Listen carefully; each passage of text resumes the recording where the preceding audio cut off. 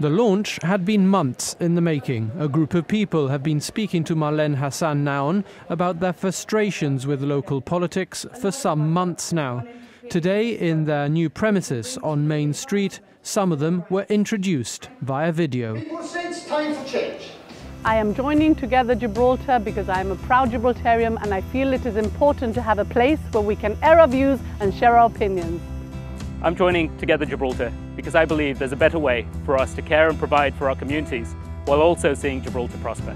I will continue to work for all my constituents. The independent MP describes Together Gibraltar as a civic platform designed to allow citizens to make their voices heard. Do you go into this fully expecting it to progress into a party that contests the next general election?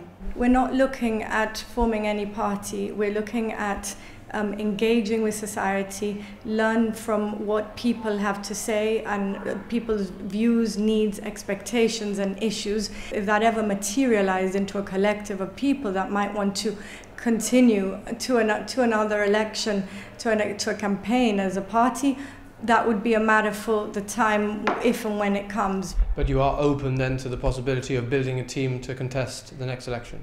At the moment, we're just about engaging with the public and understanding what people are needing and wanting in Gibraltar at the moment in order to get a much better idea of what agenda would be put in a political project if it ever came, and if not, to continue as a lobby or as an NGO, as a think tank.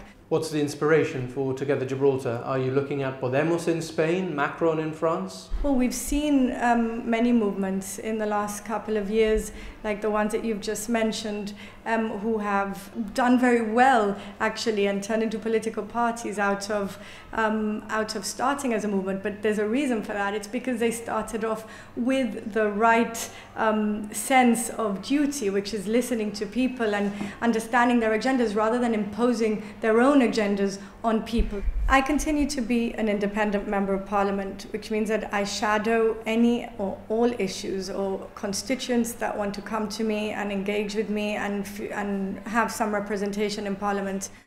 Ms. Hassan Nahon and her activists believe there is a gap in local politics owing to partisan clashes and the resulting polarization of views. Together Gibraltar says it hopes to appeal to a section of the community who do not feel represented at the moment. Their first public meeting will be in November to discuss the environment.